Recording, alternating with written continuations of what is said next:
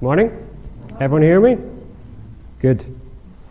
This morning, we're going to look at the ministry of all believers.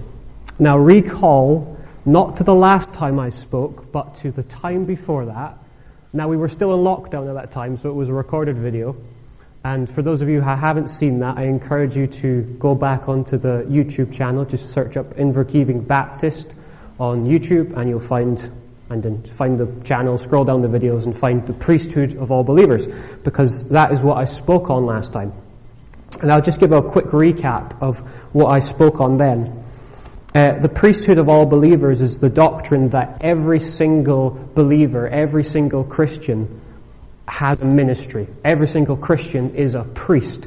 And the three main functions of a priest were to represent God to people through blessing, prayer, and evangelism, sharing our faith, to represent people to God through intercession, through prayer for one another, for prayer for everyone, and to minister to God through service and prayer. Worship and prayer, to minister to God. And those were the three main functions of a priest. And actually, those were the ministries that every Christian is called to. Now, remember, the word ministry simply means service. It translates the same Greek word. It's service, ministry. Ministry is simply a fancy word for service. It's service for God, service to one another. That's all ministry is. It's not something that only a church leader does. It's something that everyone does. And that's what we're going to look at this morning. Continuing in that vein of the priesthood of all believers, that everyone has a ministry, we're going to continue that this morning, looking at more specific ministries, services that we're all called to do. And the way we're going to do that this morning is we're going to look at these, what I call the one another sayings. The one another sayings. As you read in the New Testament, you'll quickly find a saying that will say something like, do something to one another. We had that classic example in the song there, a new commandment I give unto you. That's from John 13, verse 34. A new commandment I give to you, that you may love one another. See there? That's a one another saying. You're loving someone else. Love one another. As I have loved you, you are to love one another. And then the next verse, by all this people will know that you are my disciples, if you love one another. And that core idea there of loving one another, that's the foundation, the basis of all the other one another sayings in the New Testament. There are many more than that. I have a list of about 39 here. So I'm going to try and go through all of those as quickly as I can. But really the main idea is that we're to love one another, and that all the other one another sayings are just an outworking of this first one, to love one another. But first of all, to continue that idea of loving one another, we have John 13, verse 14. If I then, your Lord and teacher, have washed your feet, so you also ought to wash one another's feet. Remember this in the context, this is Jesus at the Last Supper with his disciples, and in the cultural context at the time, people wore sandals and they would walk on very dirty roads filled with, animal poo and dirt and muck. And it was the job of a servant, whenever you went into a house, to wash the person's feet to get all the muck and dirt and poo off. And we find this extraordinary act of love that Jesus does, where he, their Lord and teacher, takes the place of a servant and washes his disciples' feet.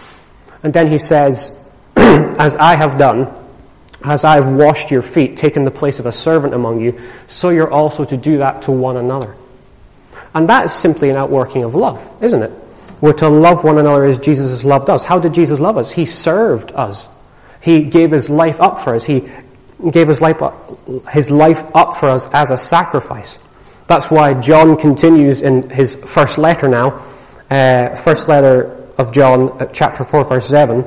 Beloved, let us love one another, for love is from God, and whoever has been born of God, whoever loves has been born of God and knows God. And then in verse 10 and 11, In this is love, not that we have loved God, but that he loved us and sent his Son to be a sacrifice for our sins. Beloved, if God so loved us, we also ought to love one another. That may seem like a very simple idea, but actually, loving one another is a ministry. It is a service that every single Christian is called to. Not just the minister of the church, not just a pastor or a church leader, but every single Christian is called to this. We get the same idea again. Romans 13, verse 8. Owe no one to anything except to love each other, for the one who loves another has fulfilled the law. And then Romans 12:10. Love one another with brotherly affection and outdo one another in showing honor to each other. That first bit of loving one another, Paul actually uses two Greek words for love there. It's very interesting. He uses the Greek word that means brother love, which is Philadelphia, brotherly love. But he also uses another word for love, which means a family affection. It's the word that's used for a parent who loves their child. It's like a mother nursing her baby. It's that sort of very deep affection, a family love.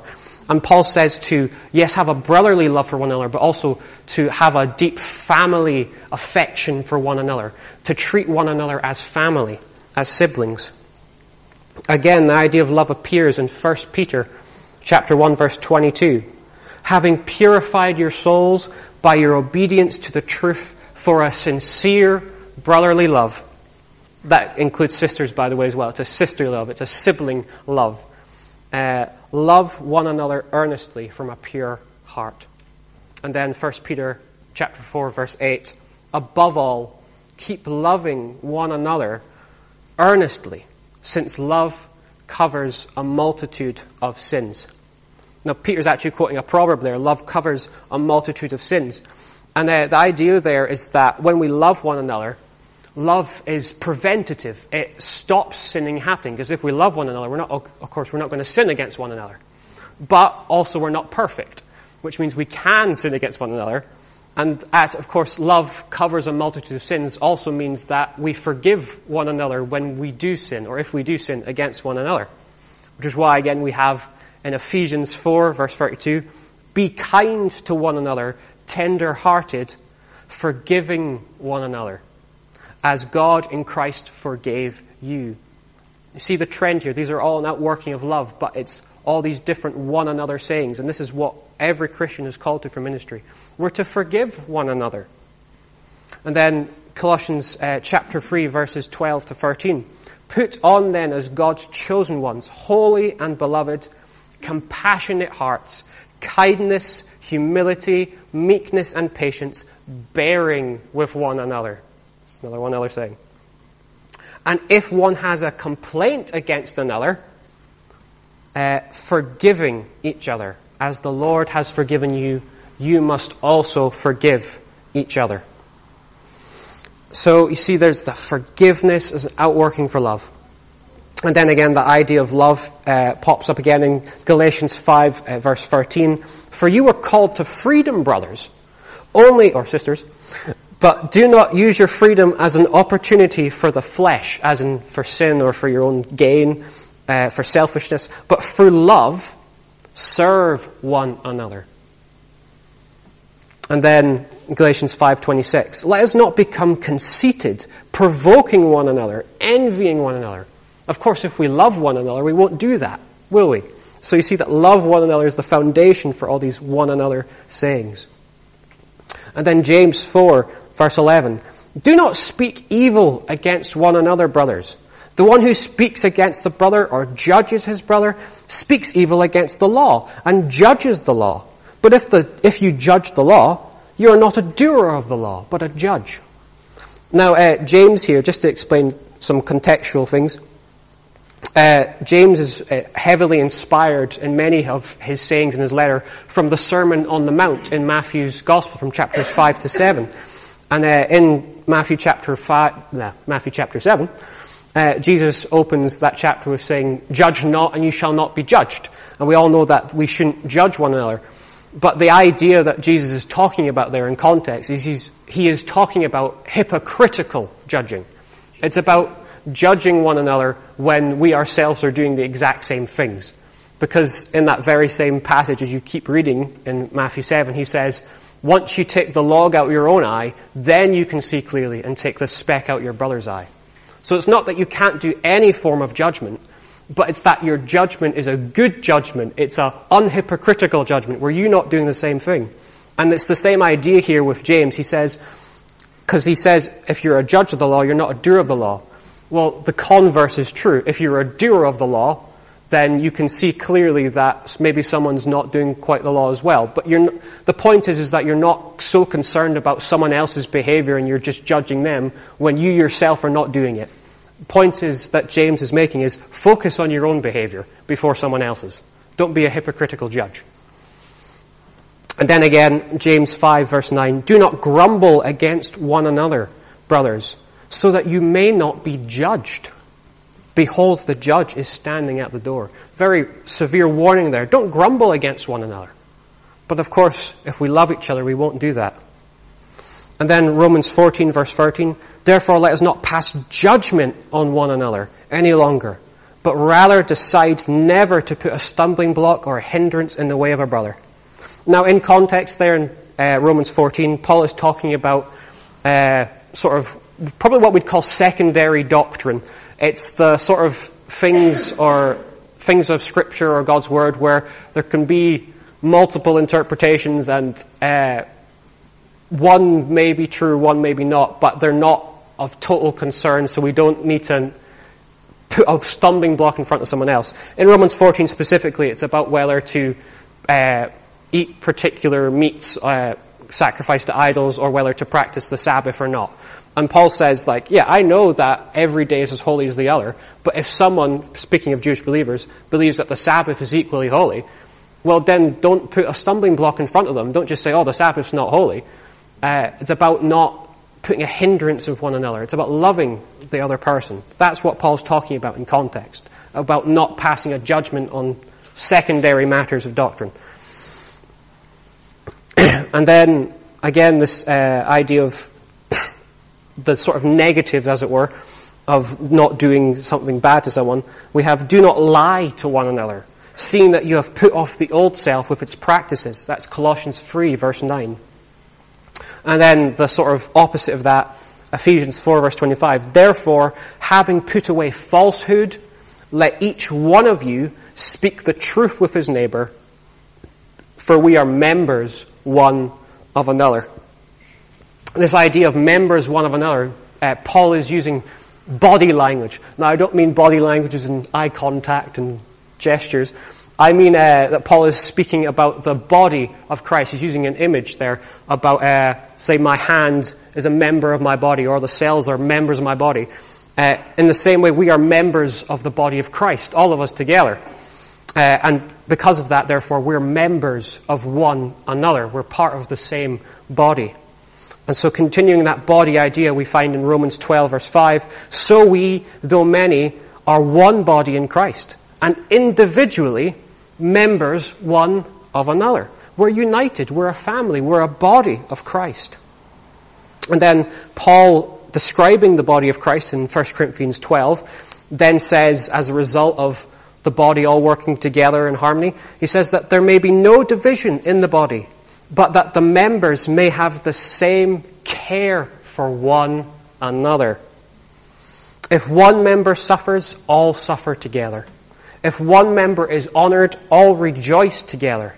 Now you are the body of Christ, and individually members of it. That's 1 Corinthians chapter 12, verses 25 to 27. And then Ephesians 4, verse 1 to 3, speaking again of the unity of the body, but also bringing up that idea of bearing with one another again.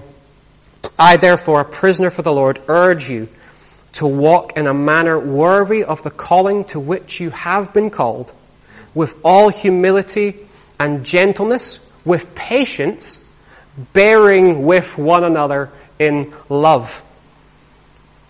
Eager to maintain the unity of the Spirit in the bond of peace.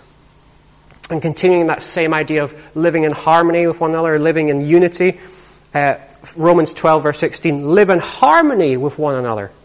Do not be haughty, but associate with the lowly. Never be wise in your own sight. And then with the idea of living in harmony, we're also to welcome one another. Romans 15 verse 7. Therefore welcome one another as Christ has welcomed you for the glory of God. And then Ephesians 5:21, we're to submit to one another out of reverence for Christ. And a weird one for us to hear today, but Romans 16:16, and it appears in a bunch of other verses too, but I'll just give the one example.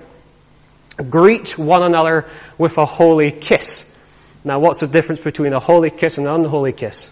3 seconds. So don't do that. But the idea that I think Paul's expressing here is that the early Christians would have this obviously very outward expression of affection for one another with a holy kiss. I do believe it was, we assumed that it was restricted between the sexes, so men would sort of have a nice affectionate kiss towards other men and women towards women. But obviously today, that doesn't really fit our culture or style, and we can't really do it because of COVID anyway, so don't kiss one another after this. But I do think what the principle behind it is this idea that we can display affection for one another. Maybe it just be a hug or a wave or a hi. How are you? Give you a cup of tea is a very British way of saying I love you, or I'll buy you a chippy. This express love for one another. That's the principle behind it. So we're not just to say we love one another is the point. We're to actually show we love one another. That's the principle behind it. And then finally, brothers, rejoice. Aim for restoration. Comfort one another. Agree with one another. Live in peace. And the God of love and peace will be with you. That's 2 Corinthians chapter 13, verse 11. Again, the idea of we're comforting one another, we're agreeing with one another. It's this, we're living in peace, we're living in harmony, we're one body, we're one family. Here's one from the Gospels. Mark 9, verse 50. Salt is good, but if salt has lost its saltiness, how will you make it salty again? Have salt in yourselves, and be at peace with one another. Now, the image of salt there, salt was a preservative. It would preserve sort of meat. It was a good thing. It preserves the good. It can erode away germs and evil, and it also brings out the flavor and stuff. And Jesus saying, have salt in yourselves. It means, be people who bring out the individual flavors in one another, bring out the individual characteristics, personality, bring out the best in one another, preserve the good in one another, and erode the evil away from each other. Be at peace with one another. That's what Jesus is meaning there, I think. Then 1 Peter 5:5, clothe yourselves, all of you, with humility toward one another. For God opposes the proud, but gives grace to the humble. So there you go. That's all the sayings for, at least for unity, for humility. But there's some more here. There, 1 Thessalonians 5:11, encourage one another. Build one another up, just as you are doing. And then Hebrews, and let us consider how to stir up one another to love and good works, not neglecting to meet together, as in some are in the habit of doing, but encouraging one another, and all the more as you see the day, that is the day of the Lord, drawing near. That's Hebrews 10:24-25. And then Hebrews 3:13. Exhort, not extort, exhort, which means to encourage, to build up. Not extort. Don't extort one another. Exhort one another every day, as long as it is called today, that none of you may be hardened by the deceitfulness of sin. See, there's a benefit right there to exhorting, not extorting, exhorting one another, to encouraging one another. It saves us from the deceitfulness of sin. Sin is very deceitful. It can harden our hearts very quickly. But when we are encouraging one another, every day it says, when we're encouraging one another as fellow believers, it saves us from the hardness of heart that comes from the deceitfulness of sin. And then Galatians 6:2, bear one another's burdens and so fulfill the law of Christ. We're to help one another, encourage one another, build one another up. We're to be family. And then here's a very interesting sort of section of one another sayings, which actually tell us about teaching. Romans 15 verse 14. I myself am satisfied about you, my brothers and sisters, that you yourselves are full of goodness, filled with all knowledge, and able to instruct one another. Now Paul goes on in the next verse to say, but nevertheless I wrote this letter, i.e. the letter of Romans, to remind you of some things. But his point here in the verse is that he expected the Christians who did have knowledge to instruct those who didn't, or to instruct one another. The point is that if you know something, if you know God's Word, you are to instruct one another.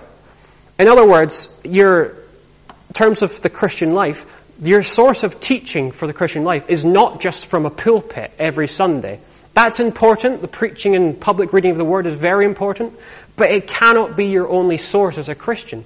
You are to instruct one another. You are to study God's Word for yourself so that you can learn and be able to, hey, you didn't know this. Oh, here, I'll tell you about it. It's not in a proud way, but in a humble way. Oh, wow, I just found this out. Hey, oh, you didn't know that.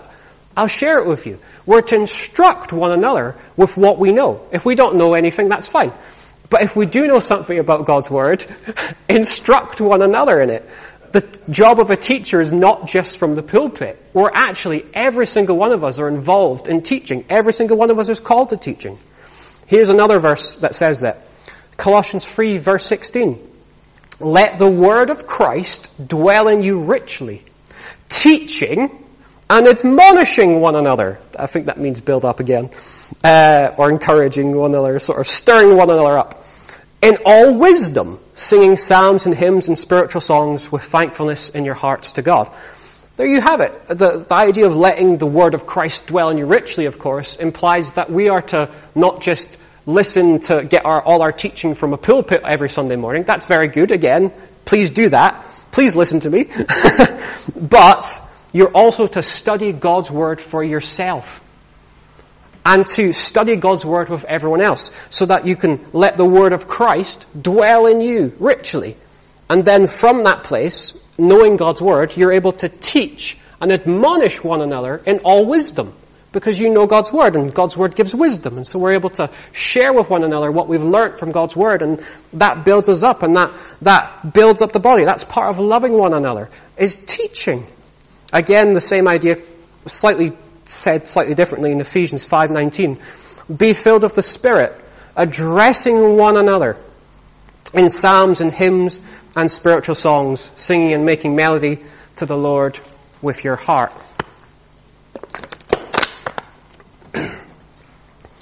The key thing there is that actually addressing one another with psalms and hymns and spiritual songs, it's slightly different from the Colossians verse, in that the idea here is that we're actually there's this idea of we're speaking to one another in song form, in musical form, or in a creative way. We're addressing one another in psalms and hymns and spiritual songs. This idea that we're teaching one another through praise and worship, through singing songs about God, and that's why corporate worship is so important, is actually that we can sing to one another, and it's like, oh yes, that song, I needed to hear that today. To give an example, which happened just this morning, if you've not met Jordan, by the way, please go talk to him. He's a very nice man. He's at the back there. He was in his car this morning, and he just told me this, so I was like, I'll use this for an example. He was in his car this morning, and he was listening to a Rend Collective song called Rescuer. And as soon as he was singing it out, and as soon as he was singing it, he felt the Lord just put Cameron there at the back in his mind. And it's like, I need to share this song with Cameron. And he did, and hopefully Cameron will put that into practice. But there's this idea of we're addressing one another with songs. We can share songs with one another, and that builds us up in faith. So if you ever listen to a Christian song or a worship song and you go, wow, that really touched my heart, share it with one another. It builds us up. And finally, we have some more, we have this idea of confessing sins to one another and praying for one another. James 5 verse 16. Therefore confess your sins to one another and pray for one another, that you may be healed. And then this last bit of the verse is my translation. The Spirit-energized prayer of a righteous person is very strong. I say it's my translation because it is my translation. Not every translation, like the ESV, doesn't put that. But I think that is what the Greek most likely means. It has this idea of that there's this energizing is the main word, but it's in a passive, which means that the God, or, the Spirit, therefore, is energizing the prayer of a righteous person. Which is why I said the Spirit-energized prayer. This idea, it's not just any prayer. It's a prayer that is Spirit-empowered, where the Holy Spirit equips us, empowers us to pray something. And that kind of prayer is very powerful indeed.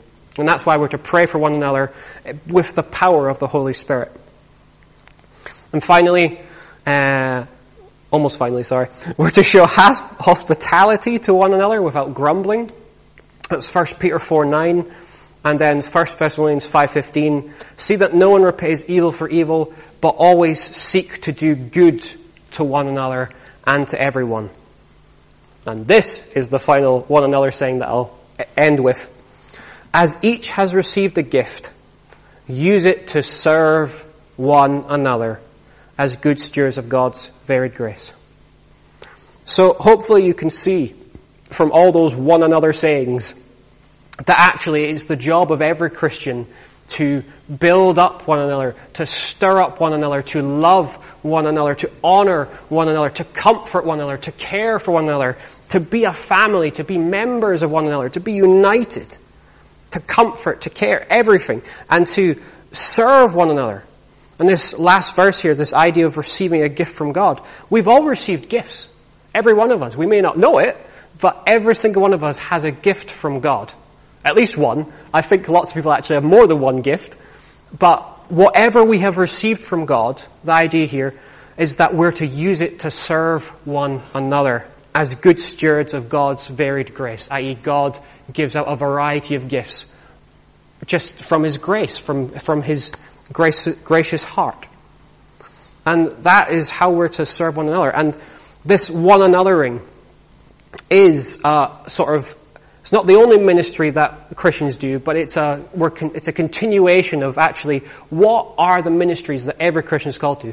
Well, the start of it is we're one anothering one another. With all these things, we're loving one another. And that is the ministry of every Christian. I'm now going to end in prayer, and then we're going to sing a song called An Army of Ordinary People. Or listen to it anyway. It's by Dave Bilbrough, and actually it was written in Livingston, so it's a Scottish song. There you go. But it's all about the idea that actually every single person is called to ministry. Every single person is called to the service of God. Not just the particular church leader, but every single one of us. It's an army of ordinary people. That's every single one of us. We're all just ordinary. Although God does make us extraordinary by the power of His Spirit, but God makes everyone that by the power of His Spirit. It's not just particular people, it's everyone. God pours out His Spirit on all flesh. No one's left out. We're all one body. We've all got gifts to give. We've all got a ministry to serve with. So thank you, Father.